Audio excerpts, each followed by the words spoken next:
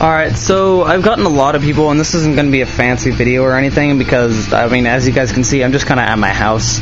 And, in short, Dragunov stopped firing, so just went to take this top piece off so I can reconnect the fuse. I get a lot of people that say, hey, my gun stopped firing, it just stopped, what happened? Most likely your fuse is either blown or just disconnected, like right here. And then all you have to do is simply put the gold pieces in the end, the silver pieces. That's all you need to do for this. But my original point for making this video is that I hear a lot of people saying the JG Dragunov is terrible. It only fires at like 300 feet per second. It's just horrible. And that's actually not true, because internally they have their new gearbox in here. As you can see, it's their black gearbox. So this is their 09 model.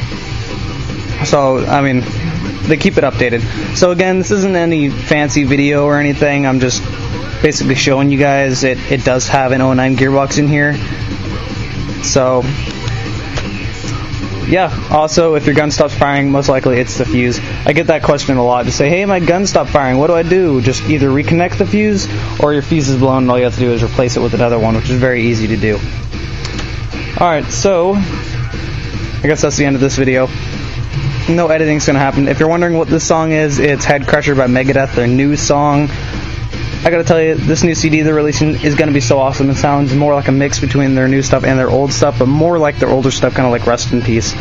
Totally awesome. Anyway, but yeah, 09 gearbox in the JG Dragunov. So that's the end of this video, and I'll see you guys later.